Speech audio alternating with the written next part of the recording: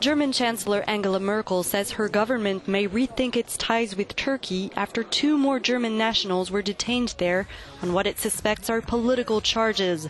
In total, 12 German citizens are now jailed in Turkey, including 2 journalists and a human rights activist. Most are accused of involvement in last year's failed coup. We believe that in most cases there is no justification for these detentions.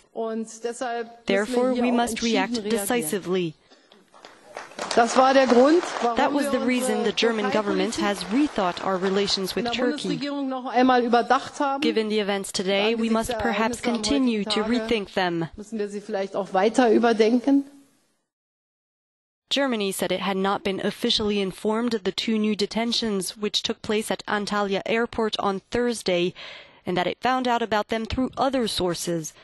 Senior German politicians are now calling on Berlin to issue a formal travel warning for Germans heading to Turkey. That would be a big blow as the country is seeing the number of foreign tourists plummet.